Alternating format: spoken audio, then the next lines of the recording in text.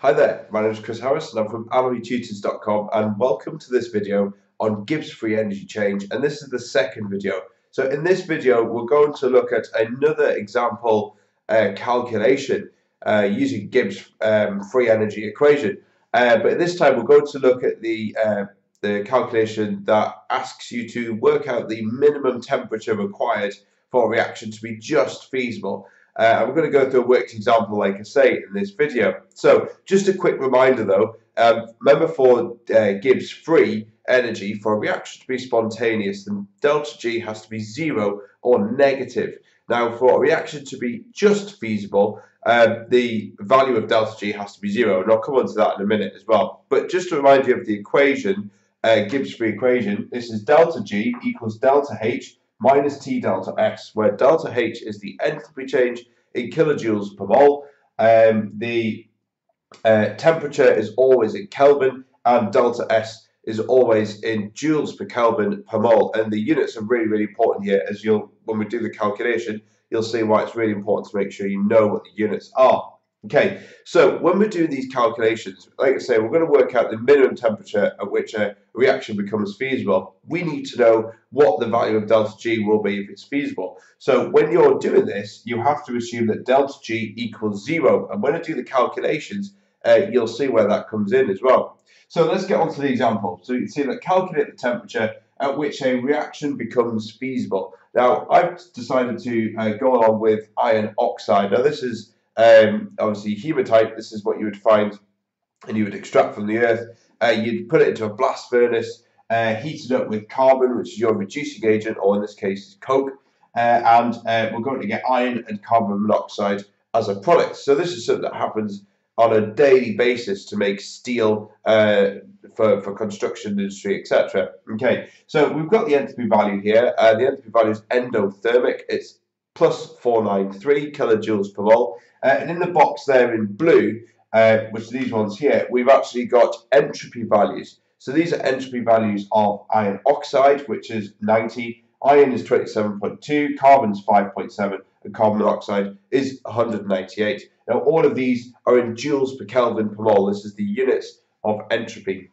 Okay, so what we're going to do first is we're going to work out the entropy of the system. So the delta S bit is the entropy of the system only, not total entropy. So if you don't know how to calculate entropy of the system, then I have done a video that looks into calculating entropy of the system. So just click the link below and you can have a look at that first. But I'm going to assume that you know how to work this out. So we're going to do this equation, and I'm going to write it in green. So we're going to start with, like I say, delta S of the system, because we need to know this. We haven't been given this information. We've been given delta H, but we haven't been given delta S. So delta S of the system is your product minus reactants. This is the total entropy of the product. So in this case, delta S of the system is going to be 2 times by, which is iron 27.2. And we're going to add that to 3 lots of carbon monoxide, which is 198. Okay, and we're going to subtract that away from iron oxide, which is just 90.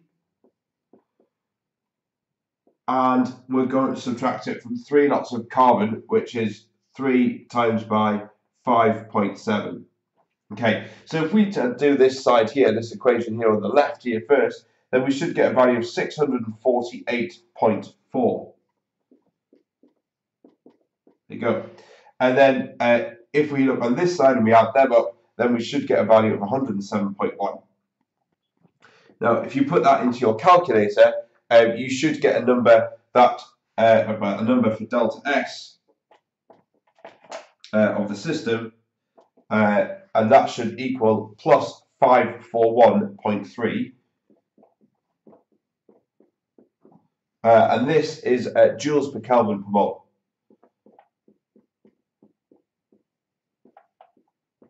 Go. Okay, so this is the value of the entropy, which is the delta S. Now, remember we said for a reaction to be feasible, we assume that delta G equals 0, because that's when it's just feasible. So that's exactly what we're going to do. So we're going to write out this bit. So delta G will equal 0 when a reaction is feasible. So effectively this means that 0 will equal delta H minus T delta S.